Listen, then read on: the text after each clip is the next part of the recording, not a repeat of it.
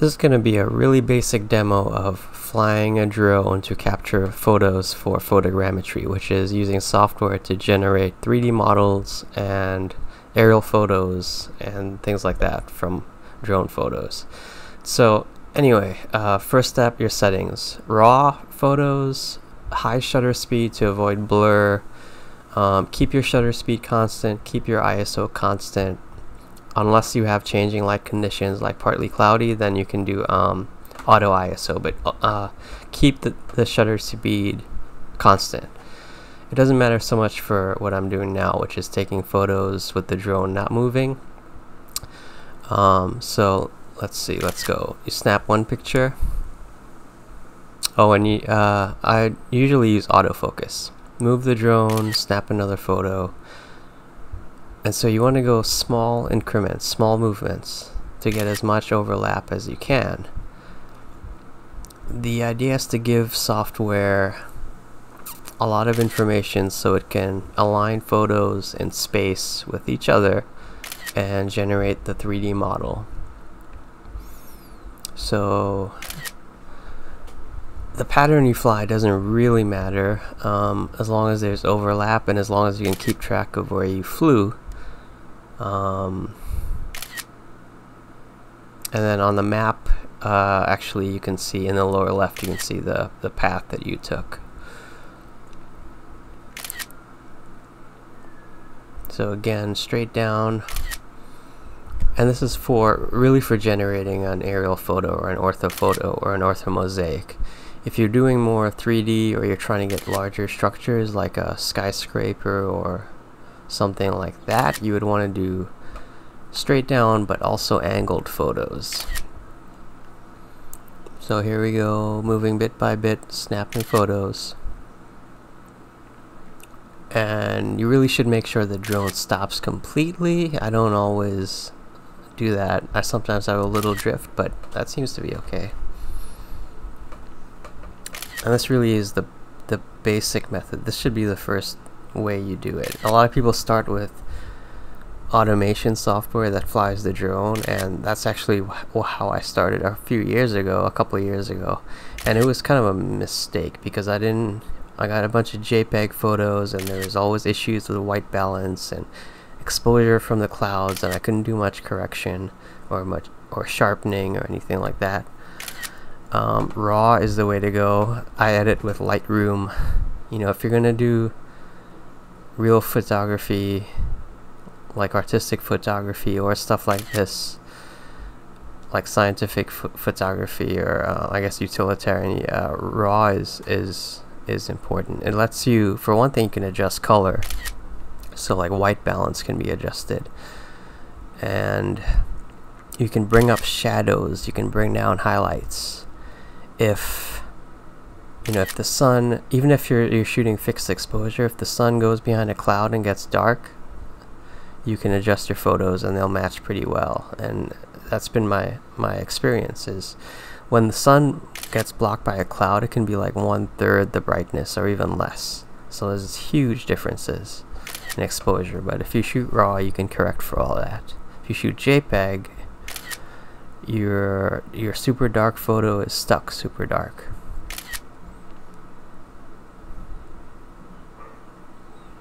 And so you want to, keep flying, get your overlap.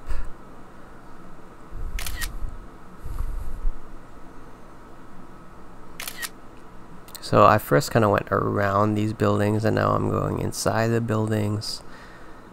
And then I could fly directly over them. You do have some flexibility, especially if you use Agisoft Metashape Pro. It does a really good job with relatively few photos. Other software not as flexible.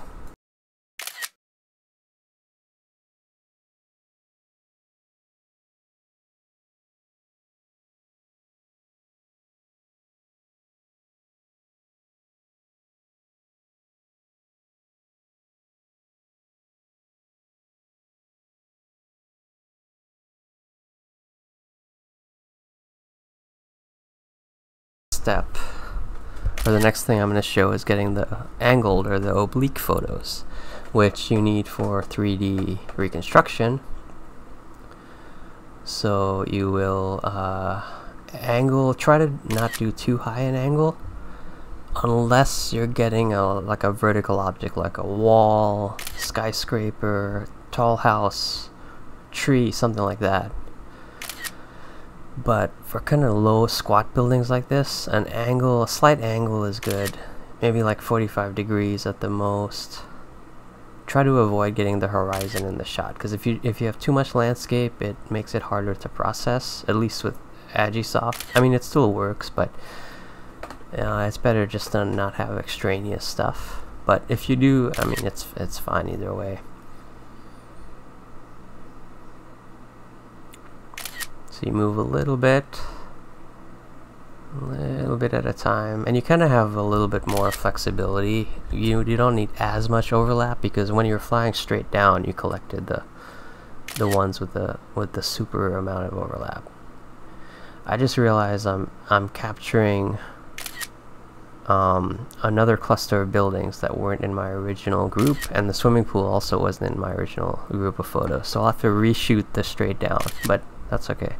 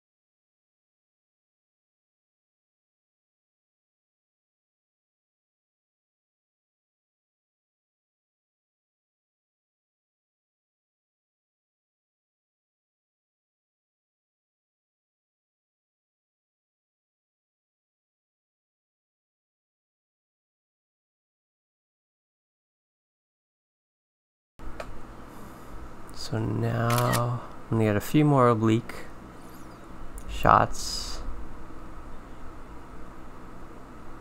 and then go back to straight down and capture some more.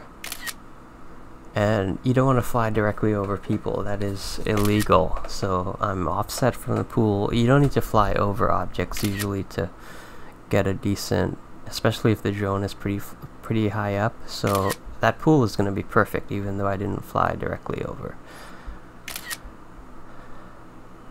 And so I'm going to fill in actually it's a whole set of straight down shots. So switch to the map view and makes it easy. And you have to remember those curved lines are from when I was doing the orbit, so you got to remember which ones are the ones you did straight down.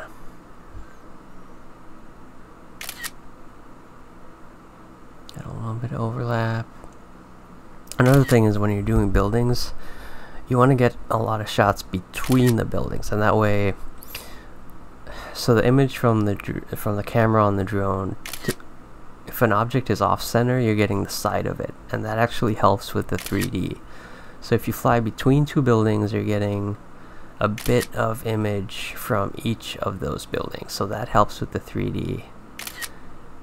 If they're real close, it's not going to be great, but again, you fill in with those angled shots, and you fly your orbit, and you get a bunch of different angles, and usually it ends up coming out okay. And the more you practice, the more it makes sense, or the more you internalize what you need to do. I always try to get objects that I can find coordinates on, like either, I mean, I guess most people use GPS, pretty much everyone uses GPS, but I'll sometimes get coordinates off of existing aerial photos. If you have access to like pictometry data or like LiDAR data from your local government or your state government, that is great. And in Hawaii we have a lot of LiDAR available, so you can totally find features on the aerial photos, like the pictometry I have access to It's actually available to the public from the local government here on Maui.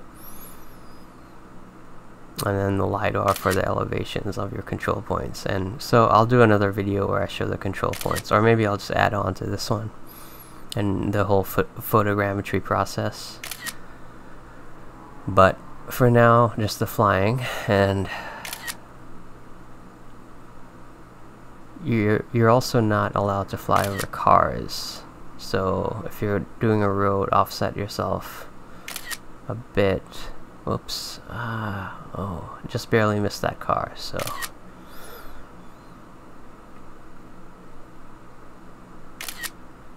One thing that makes it easy for me is keeping the drone pointed north if you're doing this start-stop method. So there we go, filling in a little bit more of the surroundings. You always want to get more than your subject area. Now what I'm going to show is how to capture photos while the drone is moving. So I'll do another part of this condo complex. And I switched the drone to cinematic mode. And so I'm going to fly at that slow speed. On the Air 2S, it's limited to 5 meters per second, which is pretty slow. You don't get much motion blur. And then the other thing to be aware of is rolling shutter. Because of the way the shutter reads out, it's 1 pixel at a time. So while you are moving, the camera on the drone is reading out the sensor. It's like scanning the sensor. So you end up with like a warp, kind of a trapezoid or a skew distortion. More so at higher speeds.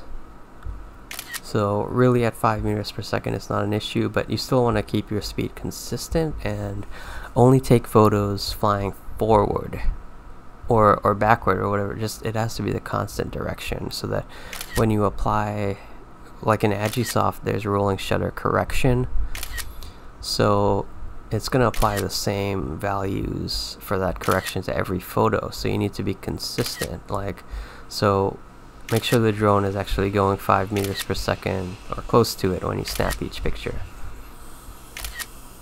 Sometimes if there's wind, it's hard to be consistent.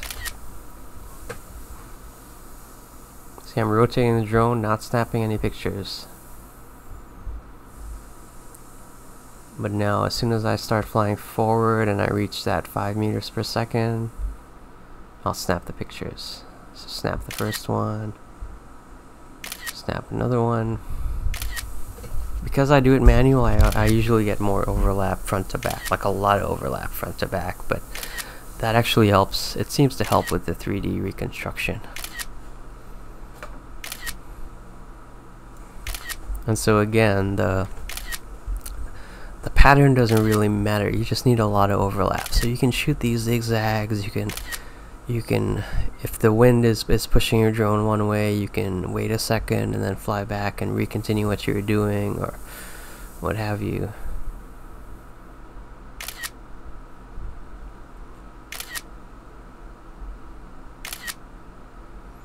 So again, rotate the drone, but don't snap any pictures while you're doing it, because you don't want to confuse the software.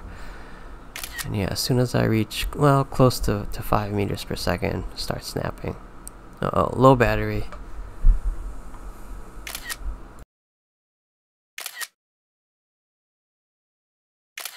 Battery level is low.